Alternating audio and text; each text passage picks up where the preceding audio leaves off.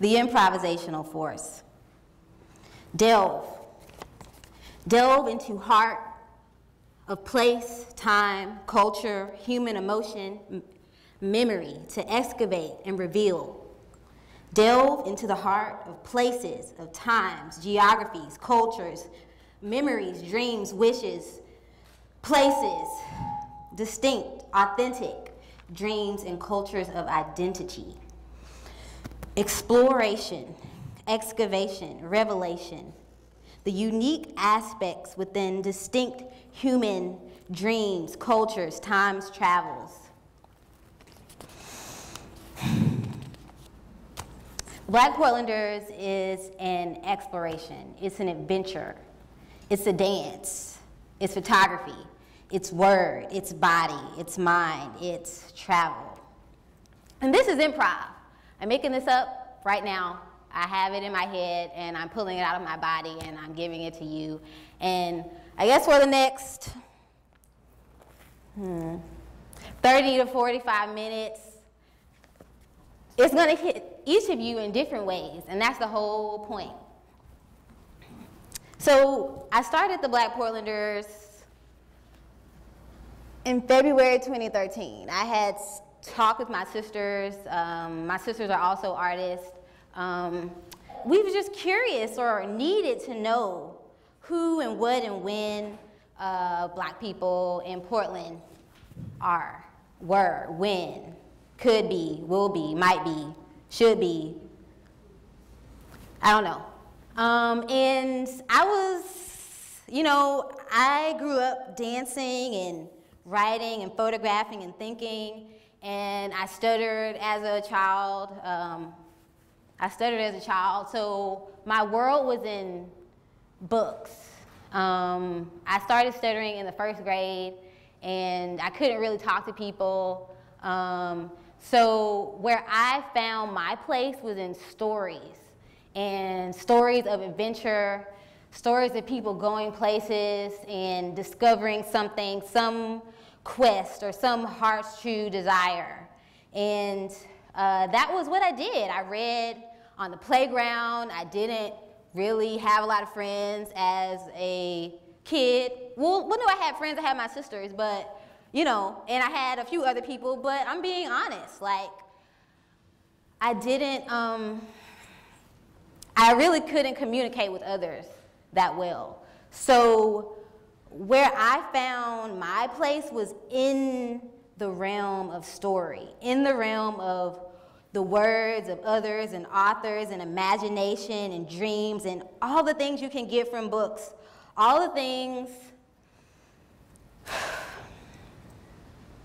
all the emotions, the periods, the voices, everything of a human life, of an animal life, of a universe, of a world, of imagination, of time travel, of shooting forth, of shooting back, of being in your body and not being in your body at the same time.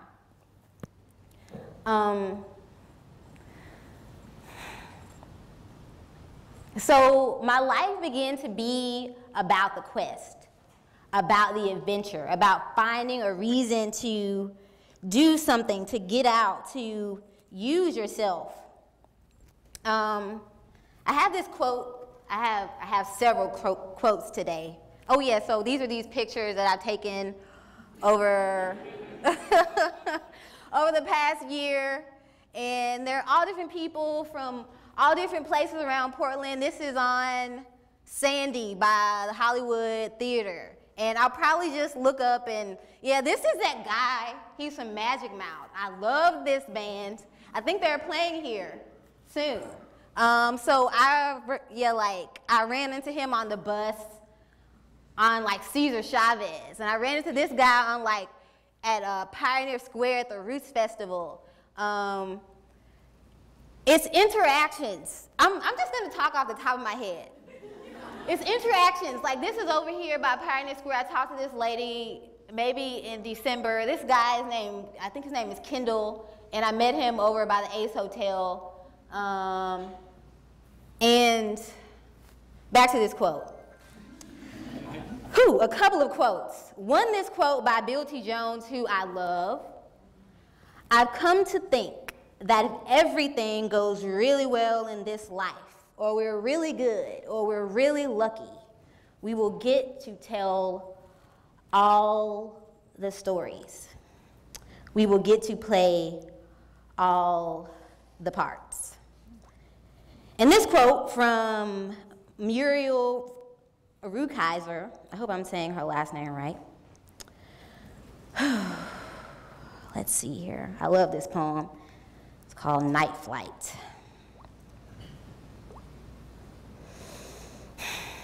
I'm just going to read the last part. Or perhaps I'll read the first part and skip to the last part. Believe that we bloom upon this stalk of time, and in this expansion, time too grows for us, richer and richer towards infinity. Can I sit on this? Believe that your presences are strong. Oh, be convinced without formula or rhyme or any dogma. Use yourselves. Be fly. Believe that we bloom upon this stalk of time. So a lot of people have really asked me, why am I doing this? So this is Afanyi. He works at OPB. He's cool. This is a man I met on Hawthorne. I can't think of the intersection. Also a man on Hawthorne. A lot of people have asked me why I'm doing this project over the course of the past year, and I've been hesitant to say why. I don't want to say why. I don't want to give a reason why. I want people to find out for themselves. I think it's about sparking a thing. It's about sparking feeling and emotion and questions and curiosity. It's about, I don't think you have to have a reason to celebrate anyone or to make space for anyone or to do anything. This lady came from New York. This lady, I met her on Mississippi on Valentine's Day.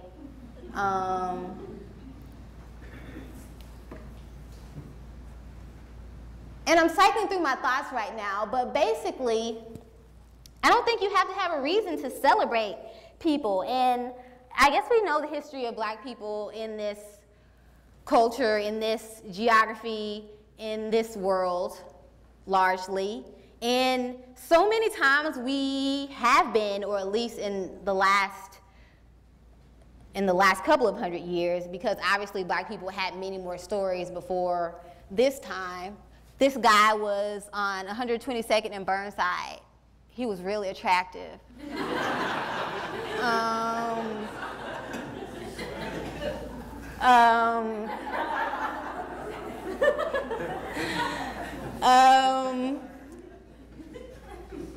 What was I saying?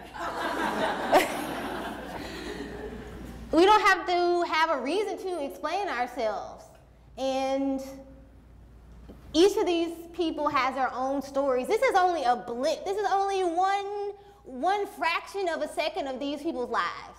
And I do the captions, but just that we are in a melange. We're in layers and layers of time and memory. And this guy, I met him like a week ago on, oh man, over there by Sizzle Pie. And he told me, what he told me? He told me that he was adopted, and I think when he was 14 from Liberia, and that he wants to go back to find his roots. And this guy I met at Sizzle Pie, and he started talking to me, and you know, I'm pretty good at telling if someone is of African descent.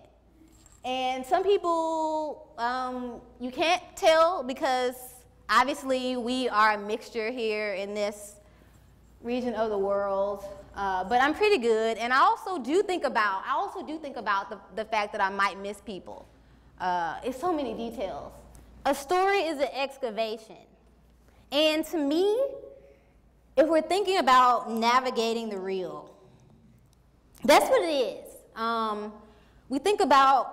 If we think about a story, if we think about a fairy tale, if we think about a fantasy, if we think about a made-up thing, if we think about a reality, if we think about wanting to alter something, if we think about our hands, and if I think about you with your beautiful hair, and I think about this fellow here, and this guy here with these black shoes on, and black socks, and black pants, and I sit by this lady. I've never met her before. Her name is Sarah Grace McKenless. She's from Grosse Pointe, Michigan, and she's a real person. I've never seen her before in the whole wide world, but here she is. Where'd she come from? Was she a fantasy? Was she a story before I was here? Was she like real, or did she come out of my mind, or did she come out of somebody else's mind, or I guess maybe she came out of her parents' minds? Oh, and this red thing here, and this red thing here, and somebody made this with their thought, and here I am, and I'm trying to echo my voice out here, and climbing over this guy, and I'm swooping over here, and, oh, I don't want to, well, let's see here. Okay, and I'm going to, like, climb over this fellow, and move over here. Ooh, I'm sorry, I don't mean to hurt you. And what's real? What's real here? Thanks. You're real. I want to think about making real things with real stories and real people and real dreams and real feelings and real wishes and real needs, real questions and real hurts, real gladnesses and true love. I want to navigate a world. I want to navigate a world with my feeling, not based exactly upon what exactly I see around me. I want to be a real person. I want to write my own hands. I want to stand on my own toes and my own feet. I want to celebrate all of our bodies. And it's this doorway. Let me check the time. It's this doorway. It's this doorway. I thought recently that there's this thing where sometimes we don't know if we're really real or not. I don't know if anybody else has felt that. Like, you have all these things inside of you. You don't know if anybody else in the whole world has ever experienced them. And you're afraid to, like, let everything out of you. And you don't know if somebody's going to like it, or somebody you have a crush on is going to like you. Or you don't know any of these things. And there isn't anyone who's ever been like you ever before. There's this whole wide world. And there's stories that have been told about people in real life, the histories of how we got here, and what our emotions were, and what bodies were allowed to be where and when, at what time, and for whom. What I'm trying to say is there's a veil, a liminal place where we think we're told who we are by exactly what we see around us. And have you ever wanted to have a real adventure? Have you ever really wanted to, like, have a real adventure, not just what you see around you? Have you ever wanted to have a real adventure and be a real story, be a real person, be a real boy, or a real man, or a real woman, or a real, forget those gender things. Any of those, forget all of those things. Have you ever wanted to be real and, like, reach into life, reach past every physical thing, every known thing, every last thing, every first thing, reach past that to actually craft the geography of life, to actually craft the geography of your body, to actually craft this landscape and reach with what's inside of you or out of you into some kind of future, or some kind of past. And if we're thinking about heritage, because we are thinking about heritage, a heritage is is a collaboration, really. It's a collaboration between who you are now, right now in this moment, in this place. It's a collaboration between this second and that second and that second that was just a second ago when I said that second was that second ago, a second ago. That second, a collaboration between you and me, a collaboration between the people who were standing over there about 50 or 40 or 20 or 200 or 300 or 500 years ago. A collaboration right now. This is an art project right now. This is an art project right here, right now. This is a life project. This is a land project. This is really a project. It's not a project. I guess we're right here. This heritage is a collaboration. And it's a collaboration. And I think there's a fear sometimes that we're not really real and that we can't really alter life and that it's so big. And that's not true. That's not true. I am a story. I am a book. I am a pen with my fingers, and I'm a pen, and I am grasping life. And I guess as a dancer and also as a photographer, it's all about seconds, and you're improvising. And as I'm out on the street, and as I'm out there and I'm listening and I'm seeing and I'm looking and I'm hearing, it's all a dance. And I have to listen so hard to my feelings. I have to use my intuition, and I'm really just talking to strangers. This guy I talked to last week, his name is Earl. He told me he was an Earl of Portland. And he told me that he was a part of a big family of black people here. Sometimes I have this thing where I'll be writing something and I'll be so intense with it. And I send a lot of emails to people, and sometimes when I write things, I get teary-eyed. And I feel like in that moment of like capsizing feeling, I could live my life in like 1 second, like one concentrated drop of life that I could just travel so far. And that's what I do. I travel so far. And I'm able to, sometimes I feel like I could have already died already. And sometimes by thinking that I've already died, I'm able to leave my body and be more than what I think that I am. I guess the gist of what I'm trying to say is that we're time travelers, really. And that what we do in this moment, the art that we create with each other, with the past and with the future, that's his art project. That's the art project. And now I will leave this moment and press escape. A story can be any form of anything. We start out walking, we start out writing stories on the earth with, I'm getting used to this mouse, with our feet. We start listening, we start talking, and now in this age we have so many ways to transpose a feeling, a story, a method, a means. Stories, it's just everything. And so yeah, so about a year and some months ago, I started this way of finding people in real life. And I put it online. And I posted it on Facebook. And I guess some people saw it. And friends saw it. And then other people saw it. And then people started posting, oh, this is so great. Oh, we need this. A story, ooh, this is the other thing. A story is one of the few things on the earth that the more you share it with others, it's not like a pie, like you cut it up and everyone has little. The more you share it, the more that it is.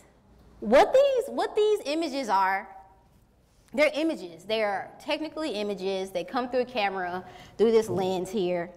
They come through there, and that's where I look through there and I see people. But there's a lot of science behind it. Of course, I didn't build this camera. I don't know everything. But what I do know is its spirit. That's what's shared more than anything. These are all photographs, but it's a visual map. It's a visual atlas. Crafting a map of images to people. There's this thing, the way I think about the Black Portlanders, it's like technically photographs, it's technically a photo essay, it's technically a transmedia project, it's technically all these things. But the way I think about it is a cultural incubator. It's an incubator just like a startup incubator, all these things, but it's an incubator of feeling and spirit. And I love what I do so much. I love talking to these people.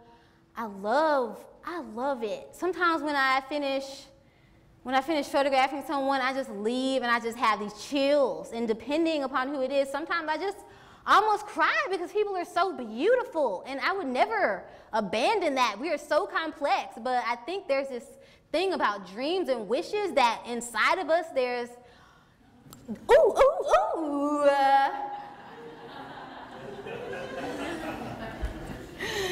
There's this thing about dreams and wishes, about possibility, about who we are with always, that's never changed. And I met these family members, maybe it was on Eastman Parkway in Gresham, and these are his grandchildren. They were so beautiful. They're so beautiful. And he told me, he said, these are my grandchildren. I'm so proud of them. And it was so loving and so rich, and there's so much information here of so much. There's just, look at her little teeth, and look at his little grandpa face, like a little Santa, or just these wrinkles, and they all have the same teeth. And it's just so much, it's just so much beauty. They are of African descent. They are of Native American heritage, and they're here in the Portland metro area. And family, this is Ural Thomas of Ural Thomas and the Pain. I interviewed him, I actually interviewed him, and I think he said he was from Arkansas. He's been here since he was like 4 or 5 or 6, and he came up on a train and he told me all these things. He told me that, I'm checking the time, he told me that I think they came up on trains, and they came up with other families, and he said that all the families that came up, they all became family. They all took care of each other over the years, and he lives in the Mississippi area. And he's been there, and he told me about the selling of the houses and all these things. And he's still there, and he has his yard is like this beautiful junkyard garden, but not junk, but it's just so different. It's like that. I don't know if you guys have heard of that children's book, The Big Orange Splotch. Anyone? Okay, well, yeah, somebody. He's awesome. You should check him out. He's amazing. Her name is Reagan Fikes, and her name is, it's like Mariah, but it's Maria, or it's an M name. I have it on me, but I have to think. And this is a lady, I can't remember her name, but she's also from Portland. That's Ural when he was a young man in Portland, soul scene. I met this man on Mississippi. Wait, no, not Mississippi, William Street. And he was a firefighter and a veteran. And this guy, he goes to PSU, and he's studying journalism. He did an interview with me. I met this lady by Pioneer Square. But yeah, I was trying to get to the beginning, but yeah, so many stories. But yeah, so I put it on Facebook, and I put it on Tumblr, and I put it on Twitter as well, though I don't think a lot of people super know that I'm on Twitter. But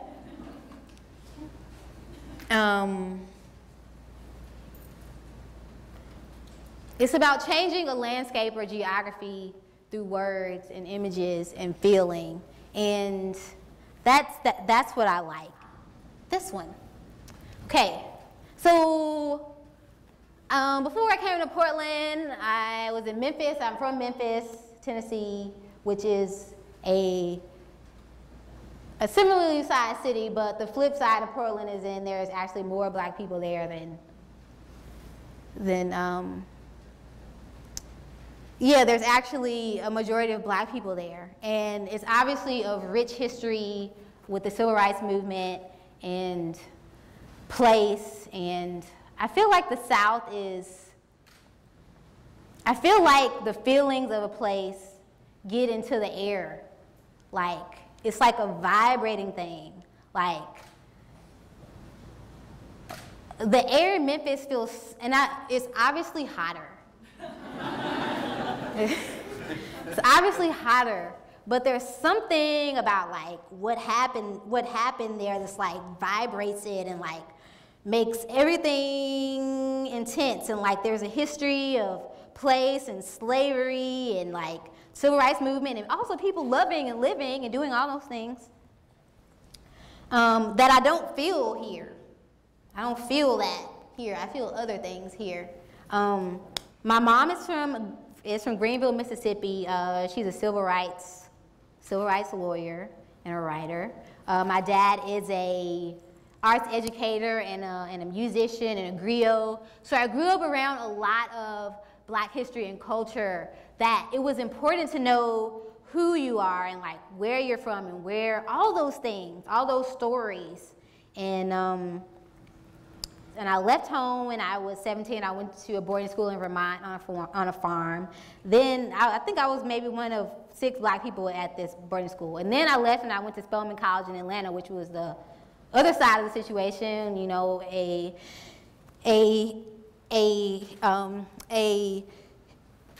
historically black college. And then I left and I went to Connecticut to Wesleyan University. And I started this project about people of African descent. Before I started this project, it was called the People Could Fly Project, and it was based on a children's book by Virginia Hamilton. Actually, it's based on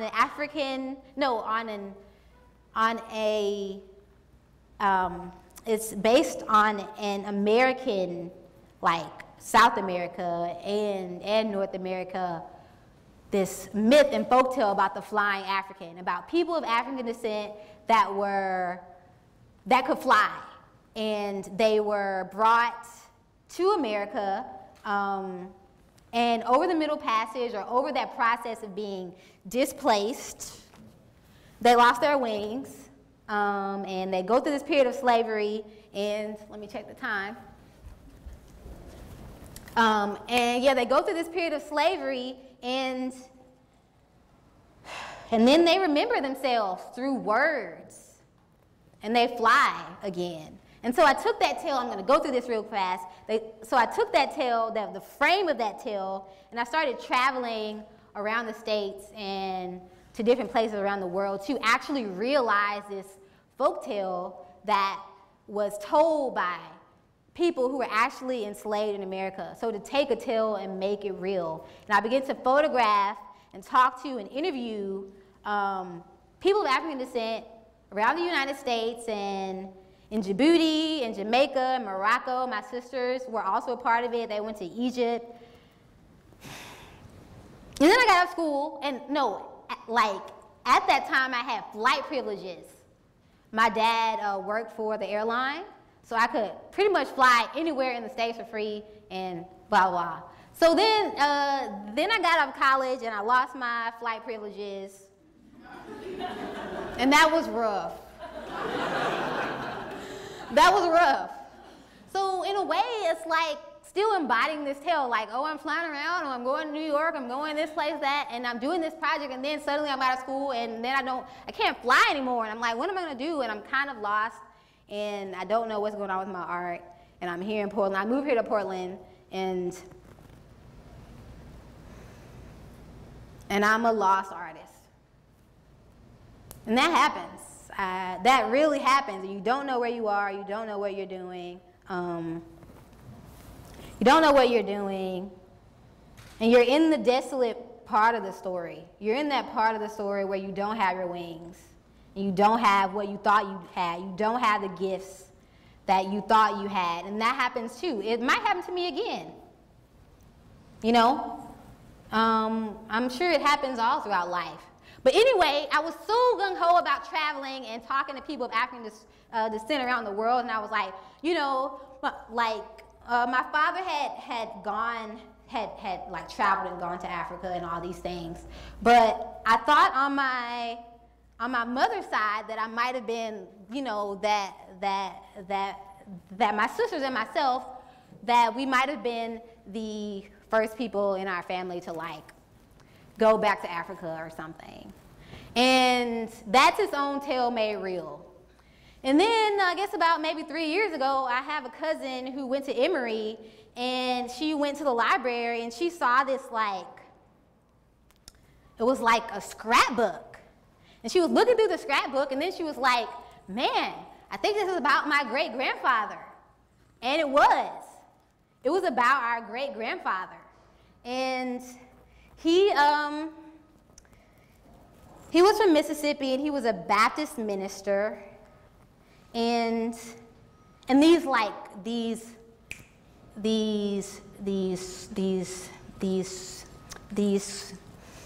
scrapbooks had been lost. They'd been lost. Like, there's a scrapbook. Let me go back to this thing here. Do I press play? And so, alas, thinking about heritage and dreams, I also think we can inherit many things. We inherit our bodies and our toes and all these things, but I think we inherit stories and dreams. And you can't really see super well, but this is my grandfather, my great-grandfather in Egypt on my mother's side.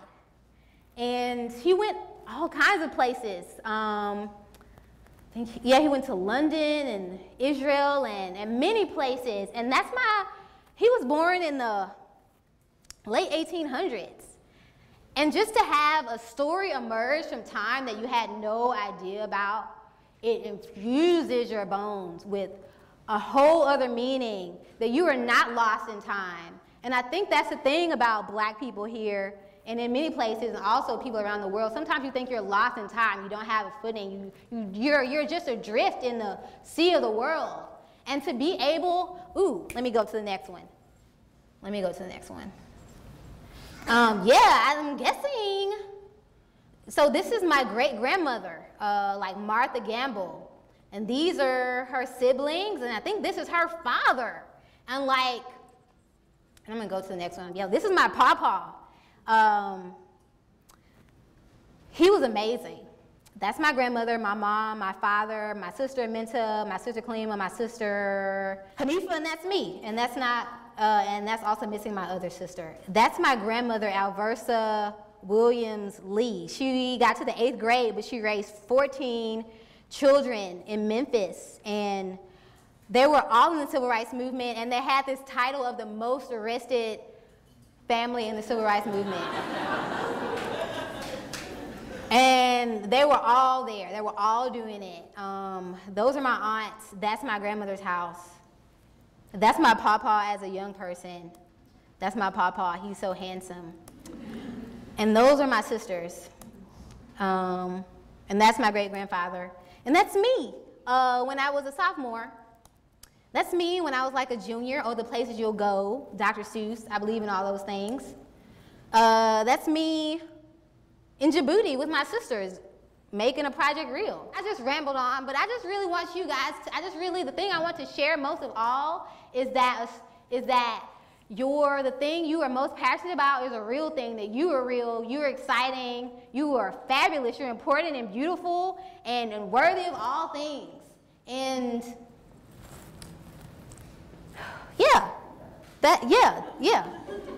that's what I like to share. Thank you so much for everything. Thanks for coming. Thanks for listening to me. Take care of your dreams for real.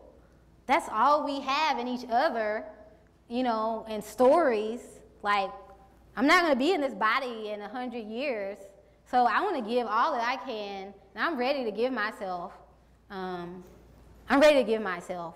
So thank you so much for listening and for everything. Yeah.